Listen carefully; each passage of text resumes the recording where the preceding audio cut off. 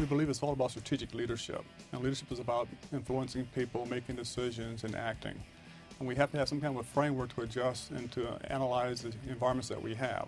So we use the strategic thinking framework as a lens to look at situations to help us form judgments.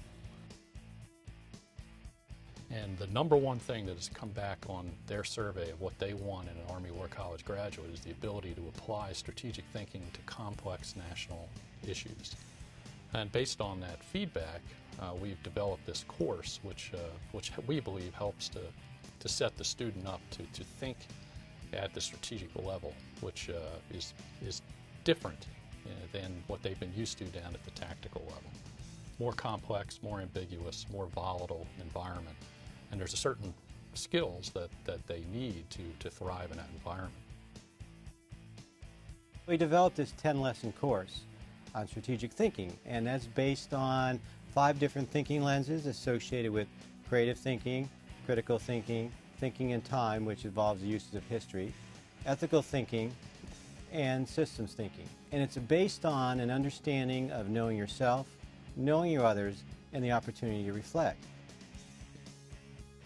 They've had a set of skills they've been very successful with in the past 18 years of service. And when they come to War College, we try to explain to them that there's another set of skills that are required.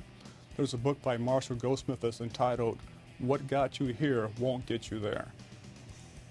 So the intent here is to help them understand the new set of skills that are required to be successful as either a leader or an advisor to a leader at the next level. And on issues that are particularly complex and ambiguous, there are sometimes wrong answers, but not necessarily right answers. And so rather than having an either-or approach, you have to look at the ability to integrate different perspectives on a particular issue. The one that we recently did in the core curriculum is the Israeli-Palestine issue, but we've used others in the past in order to identify ways to use thinking in an integrated manner. We know you're technically competent, otherwise you wouldn't have come here. We know that you're conceptually very bright, otherwise you wouldn't be here.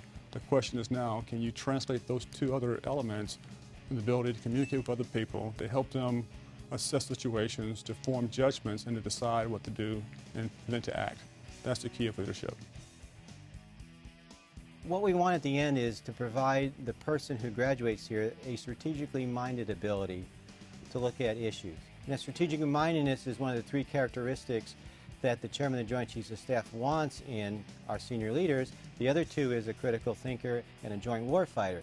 So you see 2 of the 3 characteristics our Chairman has abdicated in the Joint Officer Development are relating to cognitive aspect of leadership, and that's one of the reasons why we also focus on this. It's one of the highest rated courses on student feedback, and what they enjoy of it is the ability to look at things from varied perspectives. And the varied perspectives are gathered by the different types of folks that are in the seminar room, and I look a lot of times as the intellectual diversity of the folks that come here, their backgrounds, the colleges they come from, the international perspectives of having to, and that allows them to integrate different perspectives, sometimes intuitively, sometimes seamlessly.